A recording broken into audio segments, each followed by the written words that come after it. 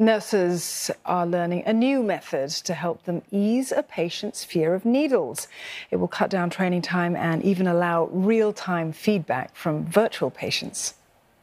Time will count. Okay, can I verify your IC number? Patient Tan Akau is having a small tube inserted into his vein so that he can receive his medication. This procedure is known as intravenous or IV cannulation. While this is a common treatment at hospitals, learning to administer it could prove daunting.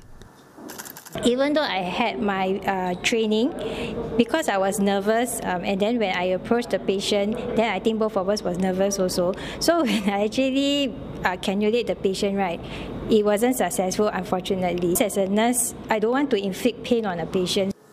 IV cannulation training is usually done with a silicone arm mould like this one.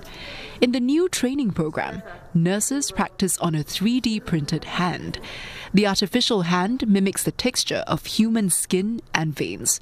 Nurses can even interact with a virtual patient. Ouch.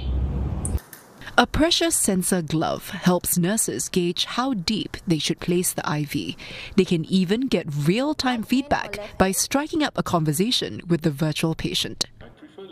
When we talk to the patient avatar, it's like talking to a real patient, and then the nurses can practice on their communication skills. We also have the dashboard also. It is much more objective, and then we can see the gameplay that the nurses do. They get to learn exactly what they have done not correctly or what they could have done better. So with that data and with that results, they can actually improve themselves.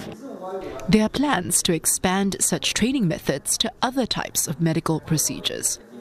We could actually vary the different vein structure using the design of the veins itself and also the different materials. So we can mimic a young person's hand, we could mimic a fragile hand from a senior person, and all of this would then create different levels of challenges for the trainee. The Singapore General Hospital and its partners are launching an enhanced version of this training program by the end of this year.